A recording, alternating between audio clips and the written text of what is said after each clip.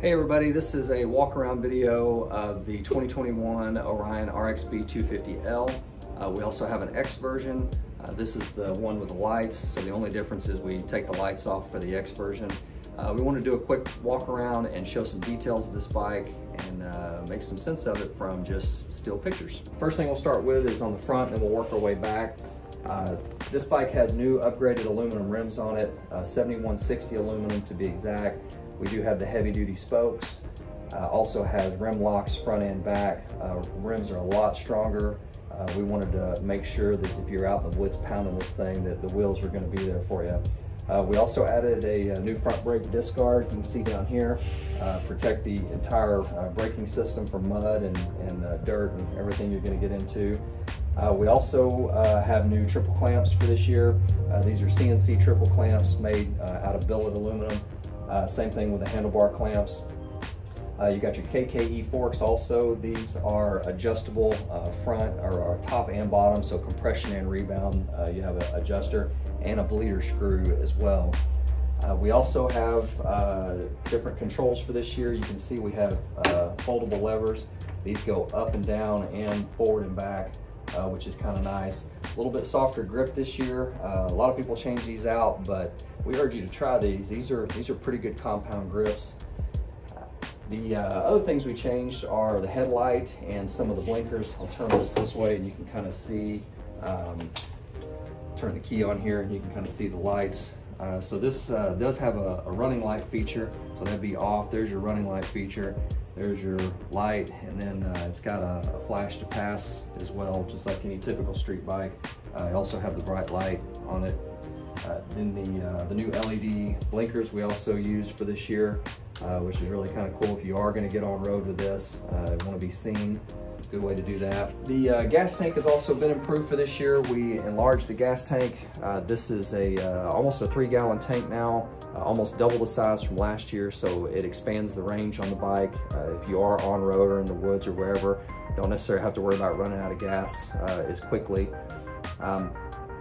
The shift lever's also been upgraded as well. You can see the knurled tip on the end of that, foldable.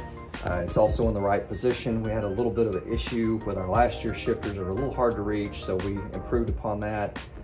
New foot pegs as well. We also even added rear sets on these. If you do have a passenger, they've got a place to put their feet.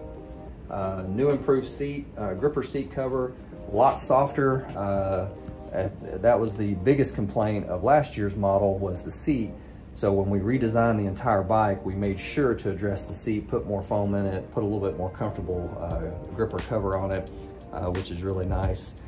Everybody wanted some place to carry bags or some type of storage, so we went ahead and added the rear rack on the model. This is removable, just 3 bolts, and this comes right off, and you don't really have to have it. Also added the aluminum swing arm. This was an upgraded feature last year that you could upgrade to. It is now standard on the 2021 model. Really nice swing arm, lightens the bike up really well, so makes it easier to handle. The rear shock we use is called a MNT, which is also the same company as SCZ, same exact manufacturer, they just have 2 different divisions. We've had pretty good luck with this shock. This shock is part of our suspension package. You can also upgrade through Henner Motorsports, where you can actually adjust the suspension, have it set to your weight and how you're going to ride. We make that available online whenever you purchase. You can also see the aluminum rim on the rear as well with rim lock. Brakes have also been upgraded. These are a little bit higher quality brake, a little bit bigger brake for front and rear, so bike stops on a dime, really nice. Still have the plastic covers, you can see, that cover the brake and part of the frame to help protect your frame from your boot on both sides. Performance exhaust, stainless exhaust. There's no baffle in these. This is a straight flow exhaust. Helps on the power. Also have a Nibby carburetor, 30mm Nibby. You got your idle adjustment there, air fuel mixture, chokes on the other side. We have really enjoyed the Nibby carburetors. They have really taken over as kind of the performance carb to have on these type of bikes. Another feature of the new 250 is the engine. We still use the 249cc engine, but this is the 6-speed counterbalance version, which is very important to point out. The 6-speed is obviously nice to have the extra gear, especially if you're on the highway, but the counterbalance just makes the bike so smooth. There's way less vibration in a counterbalance engine, which also means for longer longevity and life of the engine as well, with less vibration and less heat. So the counterbalance engine really is a nice addition this year, and we really have enjoyed it.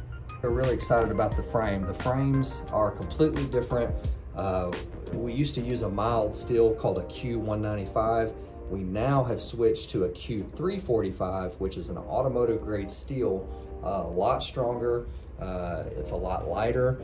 You can notice the welds are a lot more consistent because these are actually made by machines now, and just a really nice frame, really nice powder coat finish. So it's going to be a lot stronger, a lot less rigid. On the controls on this side, we have your quarter turn throttle, which is nice. You only have to turn it a quarter of the way to get a full throttle versus a typical throttle handle. So pretty nice. It's all aluminum finish on this, so really good quality. You can see the bars are a little bit nicer. These are aluminum bars, 77.5 aluminum. So really nice bars.